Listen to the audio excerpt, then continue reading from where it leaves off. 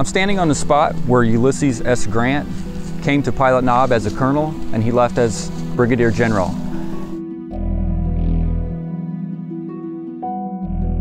This is the original Iron County Courthouse built in 1858. On September 26, 1864, Price's army of 12,000 entered into the Arcadia Valley from the west, from Fredericktown. The Confederates engaged the Union Army at the Shut-In Gap. During their retreat through Ironton, the Iron County Courthouse was refuge to the Union Army. The courthouse was fired upon from the Confederates, and these scars can still be seen today.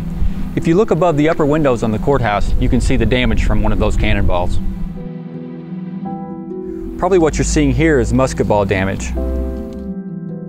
Fort Davidson was built in 1863 in the plain between Pilot Knob Mountain and Shepherd Mountains to protect the railroad depot and the town of Pilot Knob.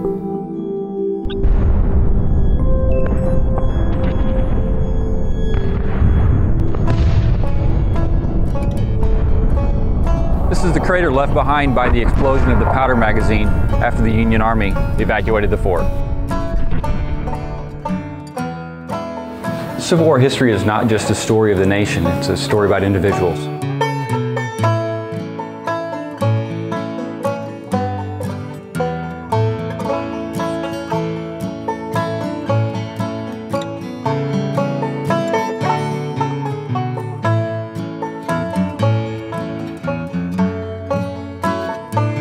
This is the South Rifle Pit, where after the battle, the dead were brought here and buried in the mass grave.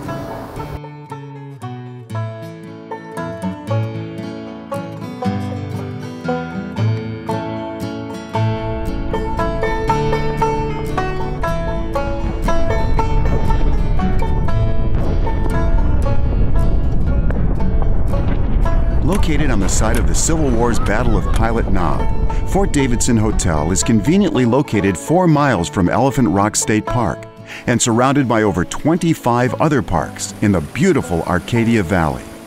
With outstanding accommodations, a restaurant, and all the amenities, Fort Davidson Hotel is the pleasant surprise you'll want to return to for all your Arcadia Valley visits. The helpful, dedicated staff goes out of their way to make you feel welcome. When your adventures of the day are done, enjoy your stay at the Fort Davidson Hotel. Give us a call at 573-546-7427.